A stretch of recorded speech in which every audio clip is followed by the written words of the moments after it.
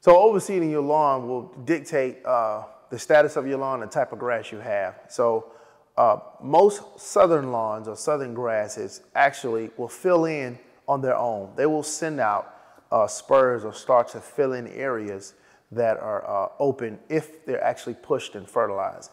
Fescue is one grass that you do need to overseed because it doesn't do that.